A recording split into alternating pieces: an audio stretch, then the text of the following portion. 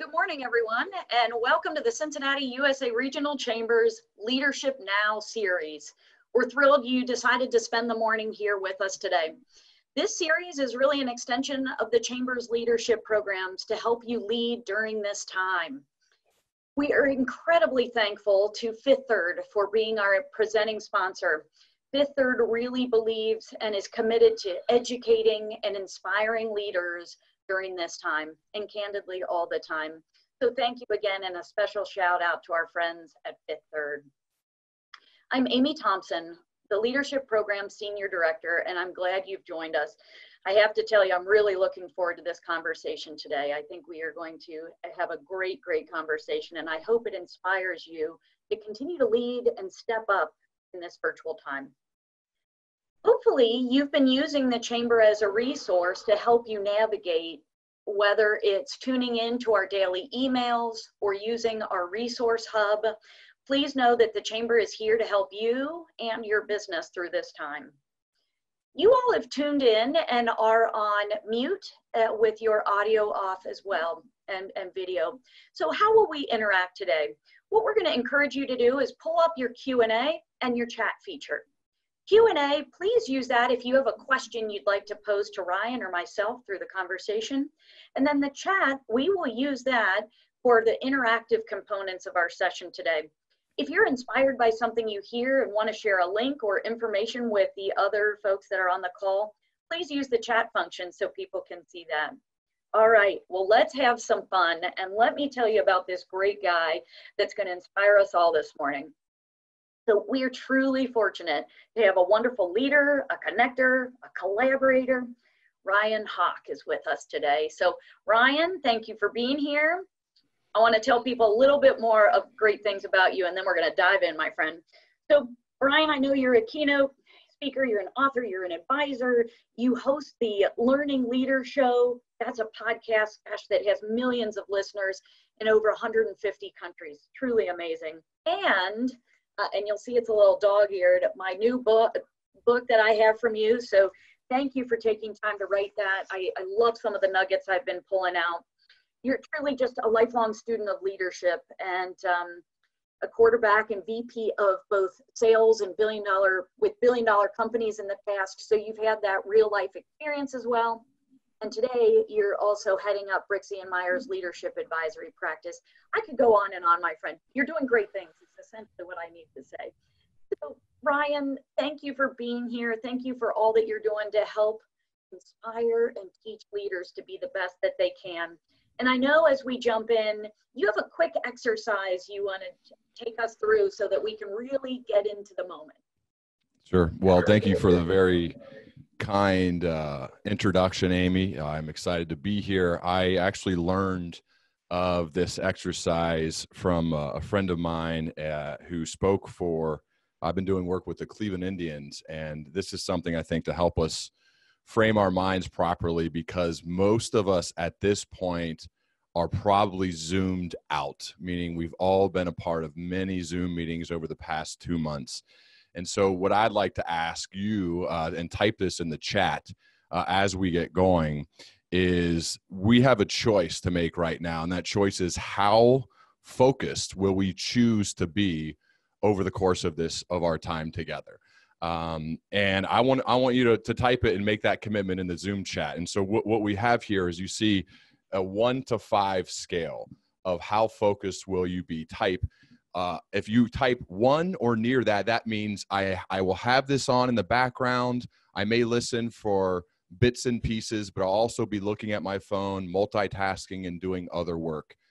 5 says I am 100% dialed in, listening to the dulcet tones of this podcaster's voice, who's going to do everything he can to try to make this engaging and entertaining and useful, and something that you can take back to your teams and your families.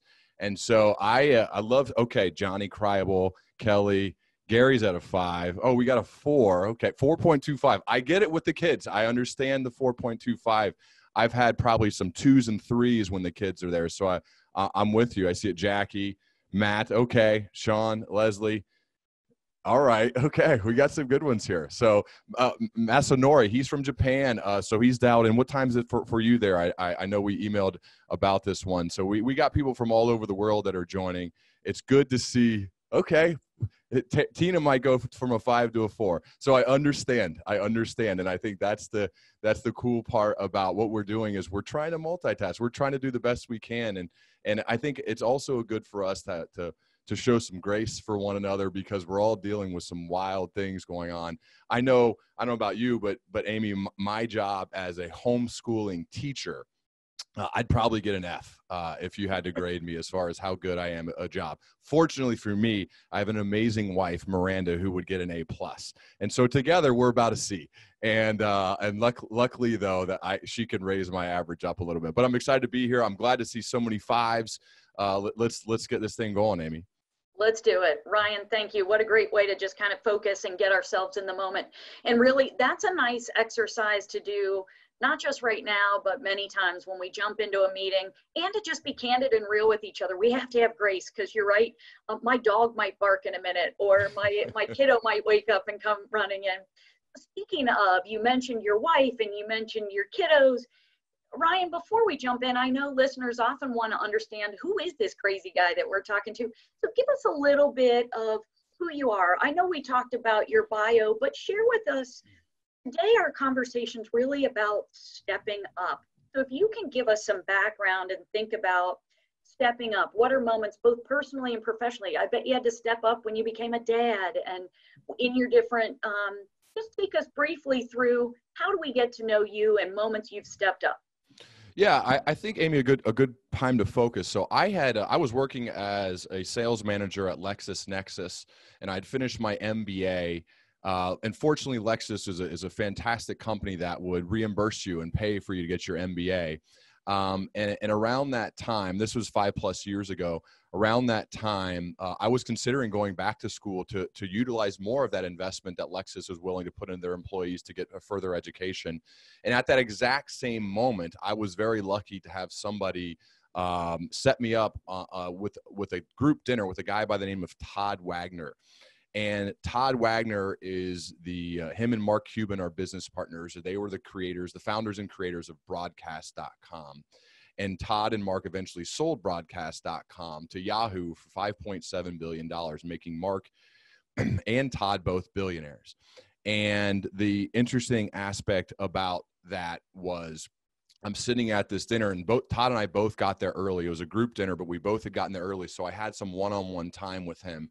And I just kind of unloaded my curiosity on trying to understand his story, which is peppering him with question after question about the beginnings, the initiation, his process, how he was able to have the guts to sit across face to face with the leaders at Yahoo. And this is when Yahoo was like Google, and convinced them to buy his company for $5.7 billion. And I was enthralled, amazed by the stories. I loved every aspect of that conversation. And I thought, instead of going back for another graduate degree, could I create my own form of a leadership PhD program where I get to choose all of the professors and I can go directly to them and ask them exactly what I'm most curious about? And another idea, what if I did this in public? Recorded all those conversations, shared those with other people, potentially embarrass myself as they hear how stupid I am learning along the way with me. But the cool part about it is maybe others could then learn as I'm creating this curriculum with these masterclass teachers. And so that's why I started my podcast, The Learning Leader Show, 5+ years ago, really out of just trying to follow my curiosity and passions with great rigor. And that was my way of doing it. And I thought if I create some sort of a platform, it will be a good reason for other people to want to say yes when I send them a cold email to reach out to be a part of my podcast, to say, hey, maybe if I build something, they'll want to say yes. And fortunately, as it's grown over the years, I've got a chance to meet and speak with my heroes and learn directly from them, record all of those, and then others can learn along with me. And so I would say my favorite aspects of this, Amy, is the fact that the ability to build a community because we're growth-oriented type people, is very rewarding work. And on top of that, building relationships, true friendships with your heroes has been fantastic. And people say you shouldn't meet your heroes, and I've been lucky to meet a lot of them and almost never let down. And that's the cool part about what I get to do. And because it's gone pretty well, it's afforded me the opportunity to meet more and more and expand the reach and create a bigger platform, and to here now build a business with the great people at Brixey and Meyer, where I have run the leadership advisory practice and partner up with Doug Meyer, Dave Brixey, and all of the incredible leaders here. It's really pretty cool that we get a chance to do this, because I feel fortunate to be able to follow my curiosity on a daily basis, and that gets to be my full-time job.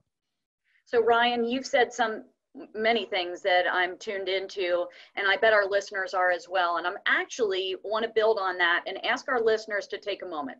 I'm hoping each of you have pen and paper with you. And instead of putting in the chat, I know that it's just as important for us to go pen to paper. There's a lot of research that says if we go pen to paper, then it's going to happen.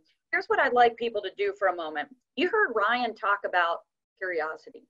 It was his curiosity that led him on this path. And as leaders, we have got to continue to be curious. Take a moment, jot down 2 things that right now you are curious about. What are 2 things for all the listeners on the call that you are curious about and you want to continue to learn more? Ryan, while people are taking a moment to jot that down, I want them to have a little self-reflection before we jump in there with the chat. I know you've had a chance to meet and talk with many of your role models and and those heroes out there that are leading some great work, whether they're frontline and in the trenches and leading day to day, or you've got those students of leadership who are doing incredible research. You know, you've spoken with experts like Simon Sinek and Jim Collins and Patrick Lencioni and Malcolm Gladwell. I mean, gosh, I'm just jealous naming some of those. When you think about those conversations, can you pull out any nuggets? I'm sure there was a theme that many of them were curious. They wanted to know more. What are some nuggets you pull from those conversations? Well, there's so much, Amy, but I think one of the keys, and I've focused on this for a portion of my book, is as I've thought about, I'm always trying to understand and deconstruct the commonalities among leaders who have sustained excellence. And for longtime listeners, they know that's a big question that I ask everybody I speak with, whether I'm recording or not. So really thinking about the deconstruction of what excellence is and how the behaviors that lead to excellent performance, excellent results, excellent leadership. And so what we came down with when I was writing and really thinking about this is we've all had leaders, bosses, or coaches we've worked with or worked for that we were forced to comply based upon their position. If they're your boss and they say something, you pretty much have to do it, or you'll get fired if you don't do it enough. But on the other hand, Amy, we've had those same bosses, coaches, or leaders that we made a distinctive choice to commit to them. And so compliance is something that can be commanded. Commitment cannot. That comes from the followers. That comes from the people. So when I think for each person here, and maybe we can type this in the chat box, the difference between let's think back in our lives to those people we've worked with where we were forced to comply, and what were the behaviors of that person? Why was it someone that I didn't want to commit to, but I complied because I had to, versus, and I immediately have the bosses coming to my mind, the coaches coming to mind, those people that I chose to commit to, and why? What was it about them? So we have these distinct factors, behaviors. Okay, who was the compliant one? The ones where I just complied because I had to, versus the ones I chose to commit to. What was it? Why? Think about that. The reason why I think this is a useful exercise is because we can analyze this and say, okay, this sounds simplistic or basic, but when I really analyze and reflect on this, I want to be this type of leader. that's how I view this, Amy. When I'm thinking about the type of person I want to be, I'm analyzing all of the greats, the ones I've spoken to, I've learned from, I've worked for, I've worked with, alongside, partnered with, and said, I chose to commit to someone like Doug Meyer here at Brixey and Meyer because of his integrity, because of his love, because of how much he cares for his family, like things that you don't necessarily see or think. But when I reflect on that, and so I think for everybody here, it's useful to do that exercise. Who have you committed to versus the ones who you've complied to? And I think that's a worthy exercise now if you want to do that, Amy. Absolutely. Let's take a moment in the chat, and I see some good things coming in already. When you think about that leader, what are those different characteristics? A committed versus a compliant. Go ahead and throw those in there. Let's see what's resonating for folks. Want to versus have to, for sure. That's a big one, Shonda. Fear versus invested. Definitely. Example, David Goodwin. Yeah. Yes. Matt Kaminsky I'm with you. Walks the talk. Here we go, Liam. The openness to feedback. That's a good one, Bethany, for sure. That's actually underrated quality and a skill in a leader, of that, the open mind to be thoughtful about feedback and not defensive. I like that one. Yeah, Nicole, they're out for themselves. Very good. Care. Yeah. Simon Sinek, Gary, I'm with you. The infinite mindset. Yeah, long game players, great listeners. Another really underrated but much needed skill. Cindy, yeah. Ryan, I do want to jump in. I saw a comment earlier, and I know a lot's coming in that I want to circle back on because it really does get into that compliance conversation. There was a comment earlier about how can you be curious as a leader if you're being attacked or if you're being distracted? And gosh, that speaks right there to perhaps you're on a team that is focused more on the compliance than it is on lifting each other up and that commitment. But do you mind talking about that a little bit? What do you do in those type of situations? Well, first of all, I think we should note that compliance, there are roles where you have to comply for a specific reason. That's not what I mean by compliance. Compliance is not necessarily a bad thing. I think the person where you're forced to comply and you don't want to commit, that's what I mean by that. So there is some nuance, there's some gray area there that we should adhere to, because there are compliance aspects of all jobs where we have to do it or we will get fired. I'm talking more about the ones where I was forced to versus are the ones I chose to commit to. So I think that's an important takeaway. You mentioned, Amy, so are your questions is around if you feel attacked or yeah. Right. The listener was sharing that as we were talking at the beginning about having the kind of this growth mindset and this curiosity, but how do you do that if you're being attacked or if you are distracted? What are some thoughts there? I guess I have to try to understand that question better. I don't know why anyone would be attacked for being curious. I'm trying to rack my brain to understand why someone would be attacked. I think one of the common questions I get, Amy, is how to create the culture I want within a place that maybe doesn't have the type of culture I want, or maybe my boss is not that type of person. I've worked for one of those types. We've probably all worked for those one of the types. I spoke with Dr. Henry Cloud about this, and he was really big on you can't allow that to be an excuse for you to start behaving poorly. Work to build the type of culture you want. Work to build that as in as small of scale as possible. Your little team. I remember doing this at Lexus where we built, and now luckily we had a good culture there, but we were able to build our own little team identity. We had a name, we had a flag, we had shirts, we had good getaways that we'd go to. We'd celebrate together. We had trophies. We built this culture that was built from within the team. And then what happened is other teams within the business started asking, what are you guys doing there? How do you do that? How can we do this on our team? And then the members of our team started spreading the culture from within to the other teams and divisions within our business. And because of the great people on my team, ended up getting promoted to a much bigger role and asked to do the exact same thing. I remember Sean Fitzpatrick, he's still the CEO at Lexus right now. He said, Ryan, I'm hiring you to do exactly what you did on that team. Now you have to do it on a bigger scale. And my first response was, Sean, it was my team.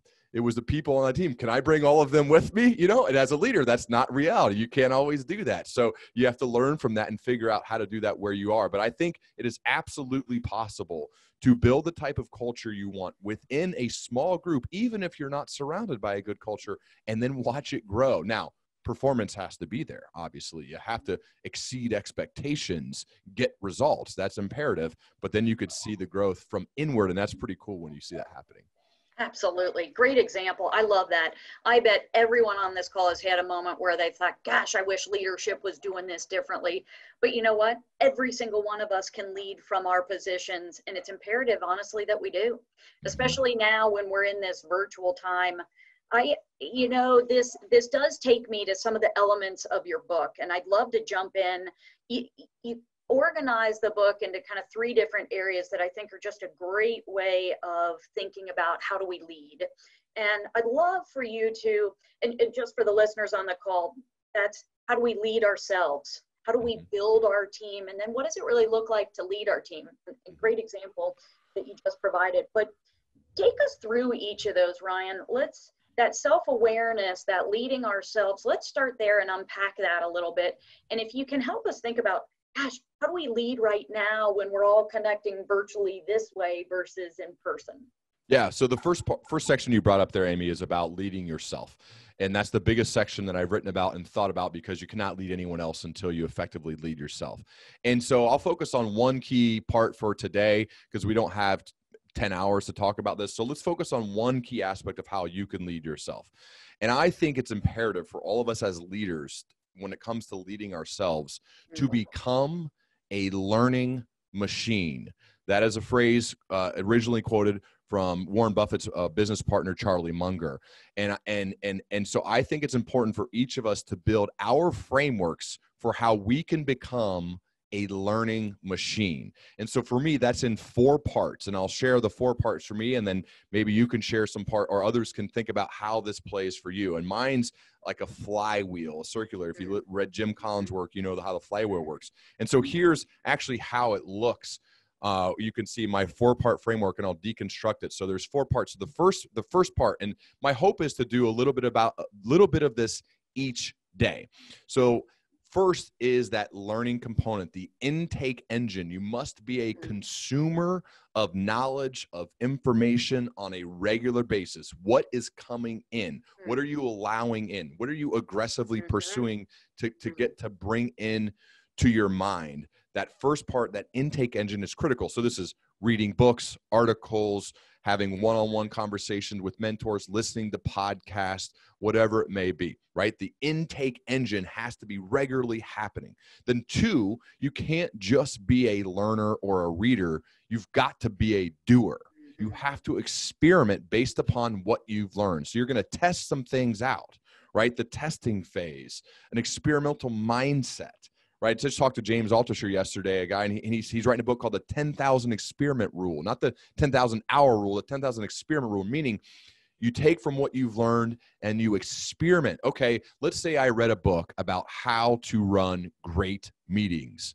I can't just read the book. I have to go and actually do it. So the next meeting, I'm going to implement an experiment based upon what I learned about how to run a great meeting. Then the third phase in that, we have to all step back, reflect, understand, and really think about what worked from that experiment. What didn't work from that experiment? What should I keep doing? What should I stop doing? That reflection stage is huge. And unfortunately, and I'm certainly guilty of this, we sometimes just run right past it and don't even think about that and have an understanding of why were we successful, why were we not. In the military, they call these after-action reviews. We should have regular after-action reviews after our experimentations when we tried something new. So we reflect, we have an understanding. Ooh, yeah, that way to open a meeting really worked from what I learned. I'm going to keep doing it.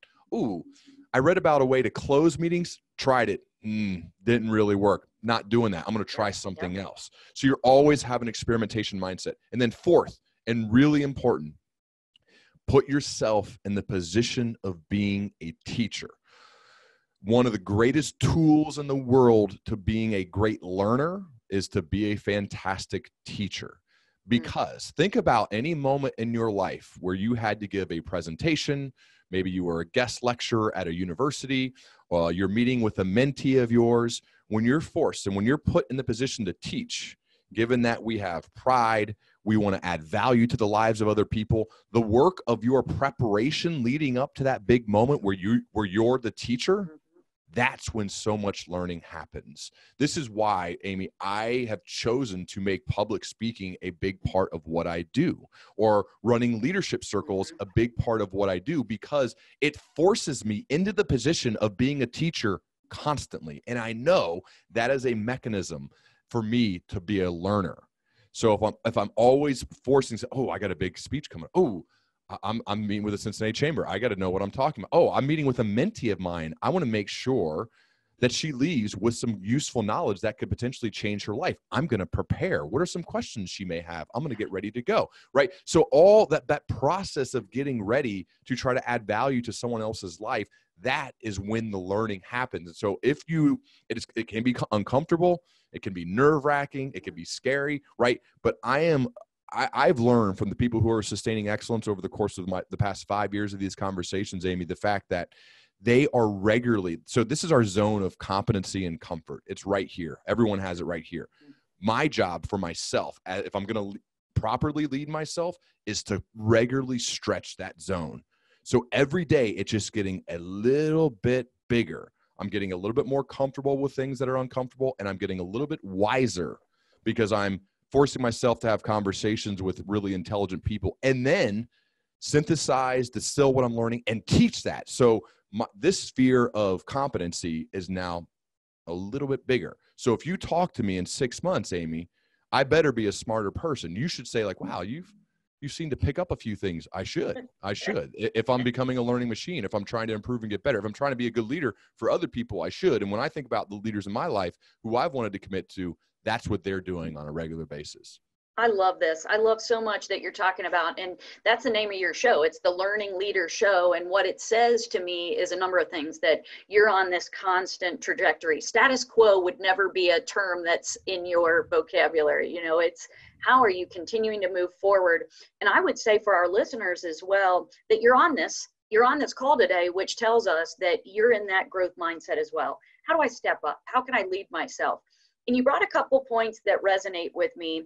When I think about how do I lead myself, and maybe for many others, I bet there's numerous people on this call that have taken zillions of assessments. And you learn things like, ooh, I'm an activator, or I'm a 7 in the Enneagram, or you learn about yourself. Mm-hmm. And I will tell you, there's some real benefit in some of those because it helps you understand, let me have some self-reflection to really understand, because many of our strengths are also our weaknesses, right? And I love that you talked about that reflection piece. So one of the things that I do is, and I bet this is entertainment for many others on the call, I'm walking every day.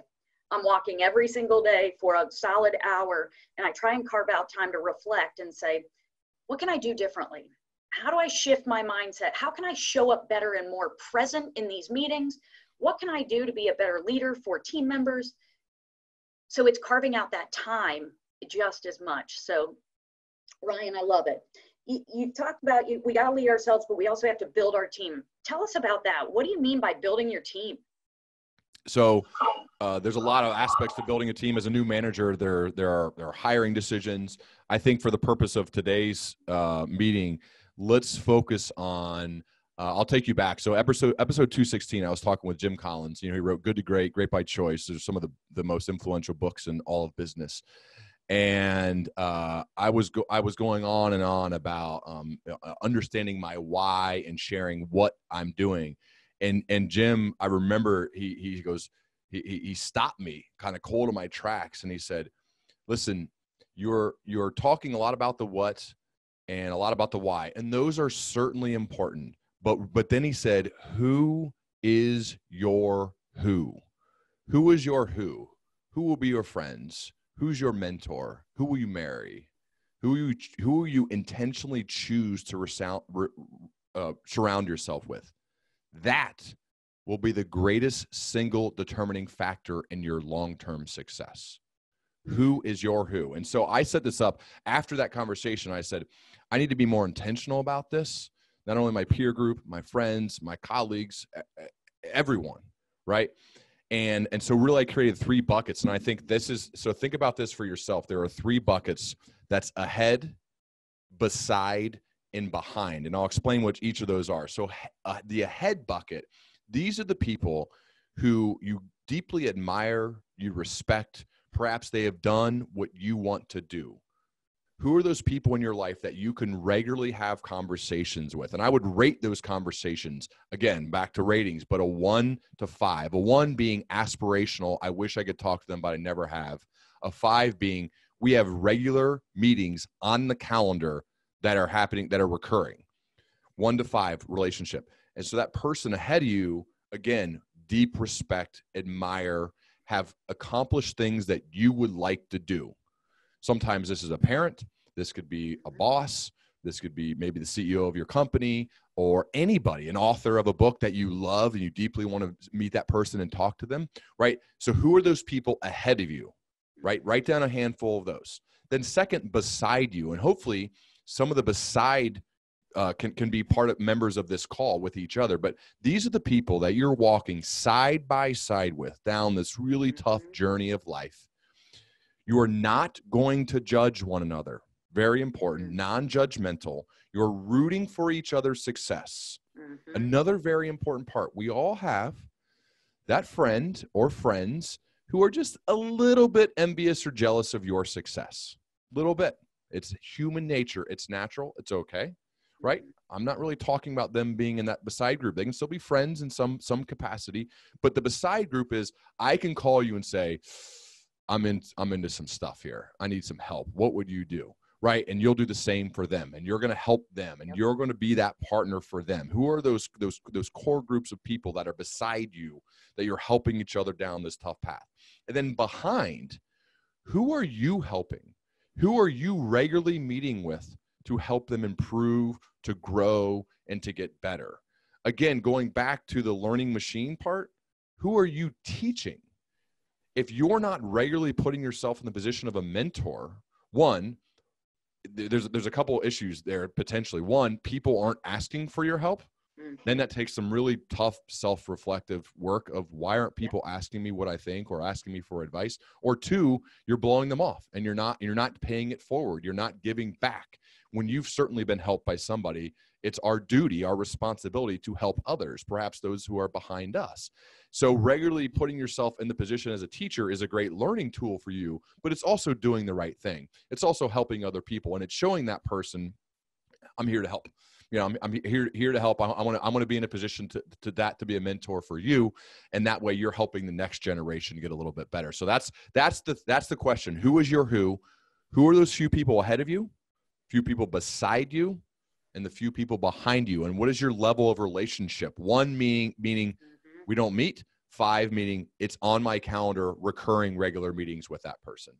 I love it. And Ryan, here's what I would ask. Earlier, for the folks that are on the call, you wrote down things that you're curious about. What do you want to learn about? What is top of mind? Think about the ahead, the beside, and the behind in those lenses as well. So if you're curious about and wanting to lean in on a certain topic, maybe your ahead, beside, and behind might shift a little bit based on what you're curious about right now. So I'm going to ask people to take a moment, write down ahead, beside, behind. And then in the chat, where do you need to commit right now? Perhaps you're doing great about really tuning into those people ahead of you and seeking those conversations and those beside, but maybe it's time to step up with the people that are behind. Just go ahead and throw it in the chat. Let's get a sense. Where do people need to spend more time and energy? Is it the people ahead of you, beside you, or behind? Let's get a sense.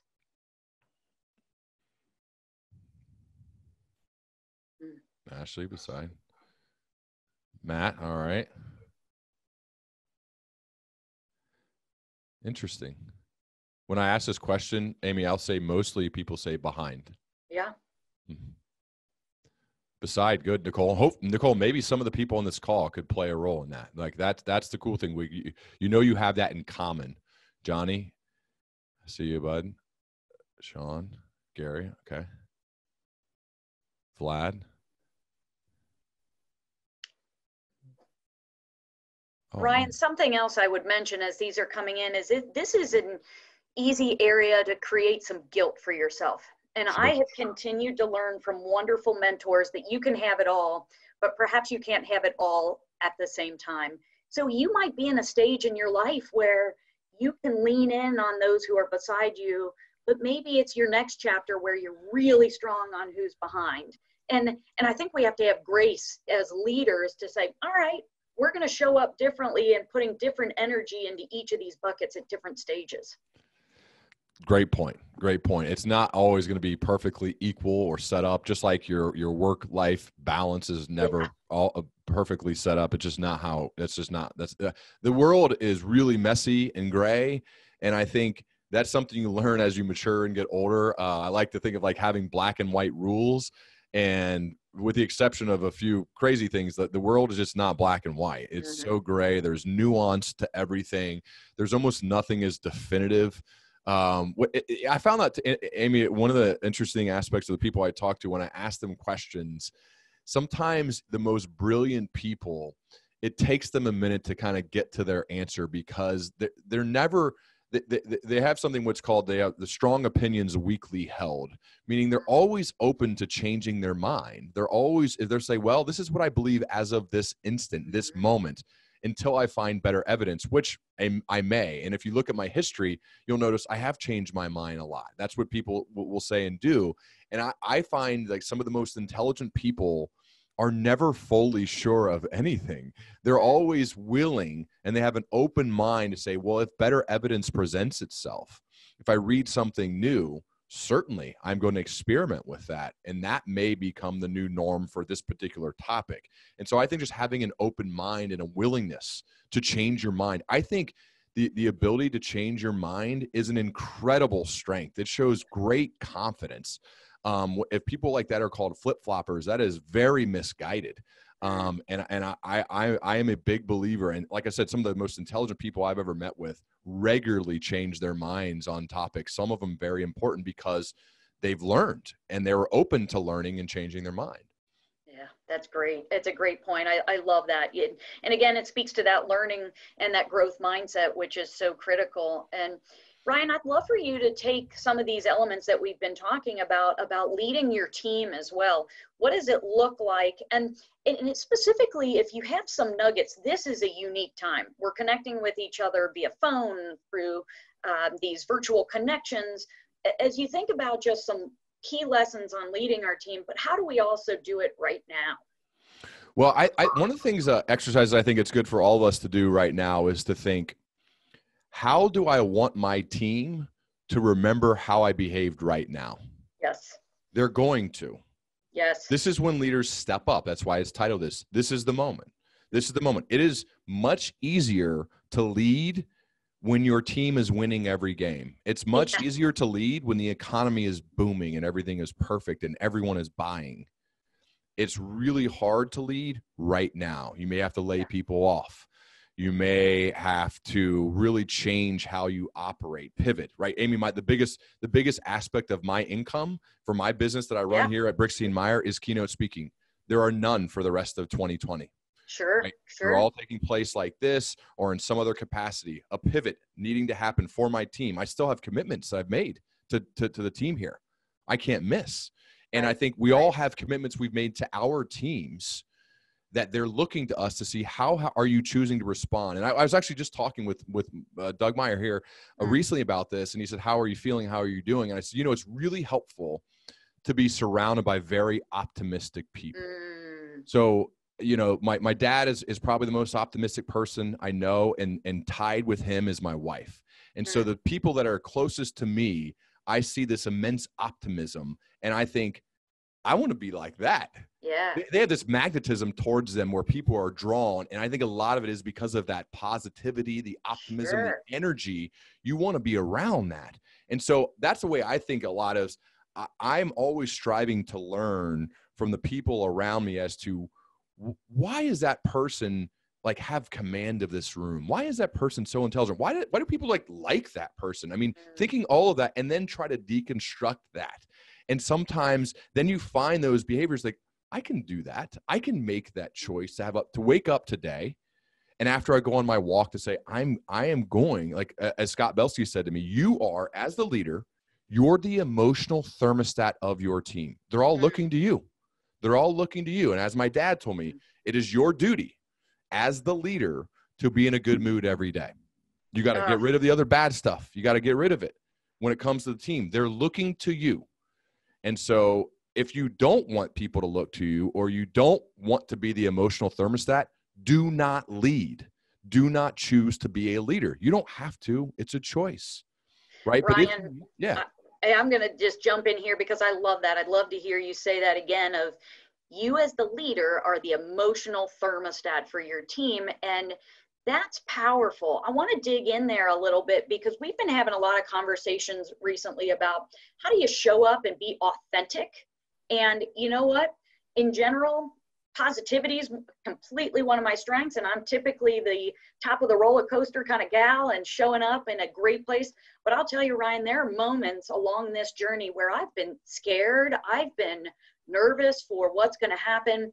And so I'd love for us to talk a little bit about showing up as an authentic leader and saying, hey, gang, I'm having a moment.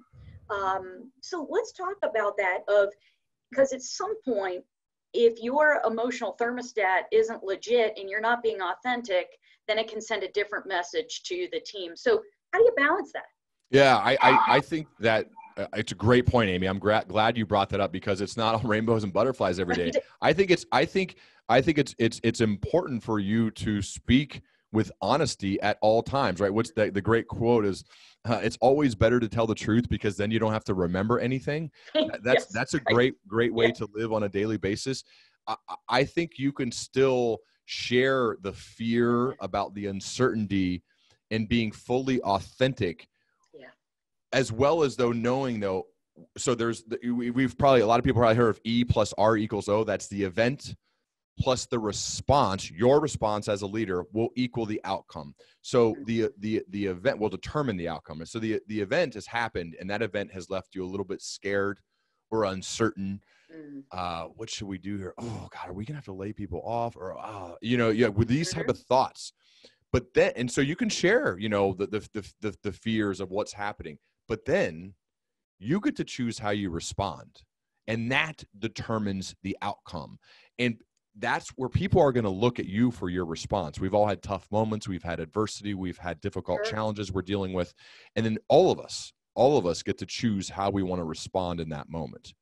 Do we respond with a plan, with positivity, with optimism, right? Do we respond with that? Or do we respond with saying, feel sorry for me. I'm going to go and sit in the corner. This is brutal. This is not fair. Yeah. If you respond in that manner, nobody wants to follow that person, right? So I think it's really focusing on how you choose to respond in the midst of being scared and uncertain. Love it. I love it. And just to have some good humor, David Goodwin, you're making me laugh over here. I appreciate that, Ryan, when you mentioned the comment about always telling the truth, because then you don't have to remember anything. David shared that's a good trait, as I remember less with age. And a good point. I would also say that humor and being able to really connect with people is a wonderful leadership trait as well. So David, thanks for sharing that. Ryan, I'm also, as we think about stepping up, I have learned in my life just as much from the mistakes I've made along the way as from the successes. Do you mind just being vulnerable with us for a moment? Is there a mistake or something along the way that you went, man, I just bombed that, and here's what I learned? Do you have some of those moments? And I know I'm putting you on the spot. There's a lot of those moments. I think one of the ones that may be a more interesting story, though, is a moment of failure. And so there are a lot of mistakes made when you fail at something. So it'd be hard to pinpoint one. But I can take you back a little bit earlier, Amy. I mean, when I was coming out of high school, I went to Centerville High School and had a good high school career as a quarterback. And I signed and earned a scholarship to play football at Miami University. I happen to be the exact same age as another pretty highly touted quarterback recruit. His name was Ben Roethlisberger. And so Ben and I go to Miami at the same time. And over the course of 2 years, eventually the late, great Terry Hepner made the decision that Ben was going to be the starter and I was going to be the backup. And I either could be the backup quarterback and play another position or move to another position. And so I had really two options to choose from. And I think it's really useful to think back to moments in your life where you did just about everything within your power and it still wasn't enough. It was certainly useful for me in my formative years to learn that the phrase like life's not fair or that's not fair or you got unlucky with your timing, nobody cares. Nobody cares at all. And they don't owe you anything. And if you want something, you have to earn it.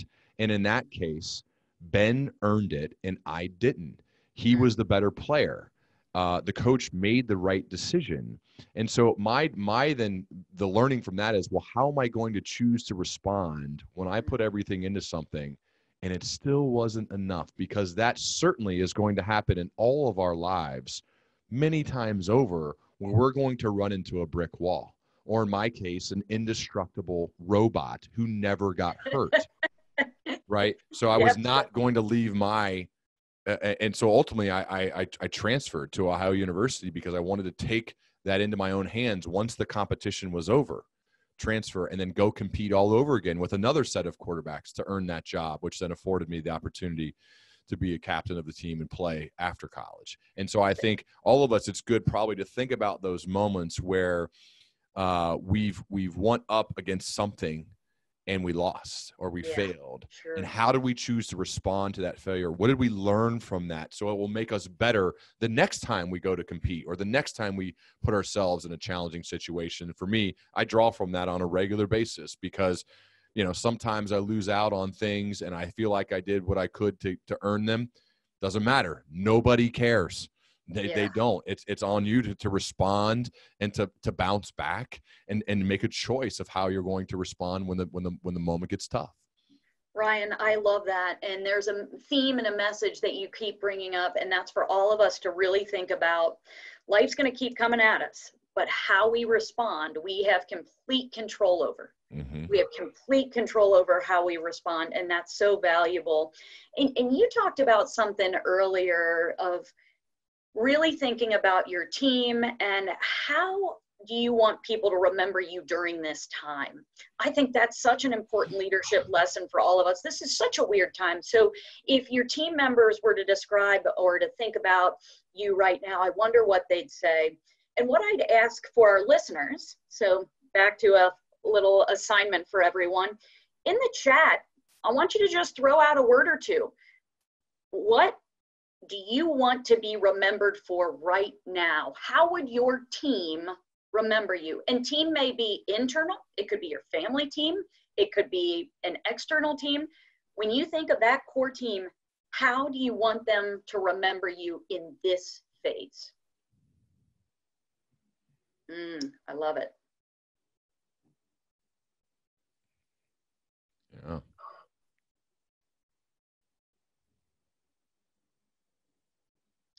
What's nice about the words that are coming in is there's a juxtaposition. There's a, I'm here with you, I have empathy, and there's words like, we're forward thinking, I'm dependable, we're resilient, we can do this, we're focused, we're thinking about the future. I love it. And it is. This is a mixed time for everyone. Yeah. I'd ask people, as you think about this today, there are some great nuggets from this conversation of how do we want to be remembered? Do we want to be that committed or that compliant leader? Are people following us because they are committed and they want to? And when you think about that and you think about who you're surrounding yourself with, those are critical elements. So Ryan, I know we are getting close to the end of our time. It is absolutely hard to believe that just what fun this last hour has been with you. I'd ask are there any final nuggets to leave our callers with as they think about stepping up right now as a leader? What would you want to leave people with? Yeah, well, I think this quote can be attributed to many people, maybe originally with Winston Churchill, but I also heard it from Will Guidara. But I would think about this: adversity is a terrible thing to waste. Yeah. And and so that's a way that we view this as an opportunity to show how much we care about our people, to show how much that we're there for them, to show how we lead when it's toughest. And so that's how I would view that, and how my mindset is towards adversity is a terrible thing to waste. This is when leaders are forged. This is when they happen.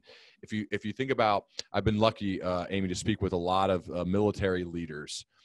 And when you look at their resume or their history, think of Admiral William McRaven, who I just spoke with. When you look at his bio, everything that's in there has something to do with when we were at war. Whether the Somali pirates took Captain Phillips and he had to go get him back, whether he was leading the raid to go kill Osama bin Laden, right? Everything in there was when we were in the toughest of moments, is when the leaders stepped up and they viewed adversity as an opportunity. And some people think it sounds woo-woo. I don't. I think that if you can view it as an opportunity and seriously shift your frame of mind around how you view these moments, your chances, your odds of excellence greatly increase. And so that's the mindset I would ask people to work to shift to. And in some weird way, even being grateful for the opportunity to show your stuff right now. It's not easy. It's not supposed to be easy. If it was, everyone would do it. It's tough. It's tough, and you're going to have rough days, no doubt. But it's thinking of it from the mind frame of this is an opportunity for me to show my stuff, and I'm going to step up. I love it. I absolutely love it. Yeah, never waste a good crisis, right? Let's take advantage of those moments, because not only does it give you a chance to step up, but I will also tell you, when there's a good leader at play, it brings the team together. You rally around a cause, whether you're there in the trenches, and it brings people together to say, yep, we're in this together, let's do this. And I love that. So thank you. So before we sign off, we need to make sure that this wasn't just the Ryan and Amy entertainment show this morning. This is about leading and leadership. So we're going to ask all of you, as you were thinking about this last hour, what is the one nugget? What is your commitment to yourself? And we know this, when you write it down or when you put it on a chat in front of a lot of people, it's more likely that you'll actually follow through. So what is the one commitment from what you heard today that you're going to do? Is it perhaps that you're going to spend a little more time thinking about those that are behind or beside or ahead of you? Is it that you're going to think about and reflect on, am I committed, or am I more of a compliance?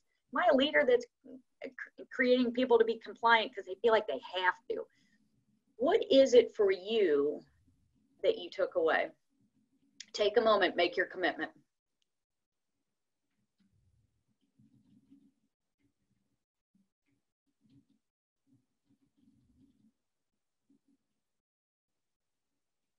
I love it, the learning machine. Ryan, you're a great example of leadership really is about being a learner.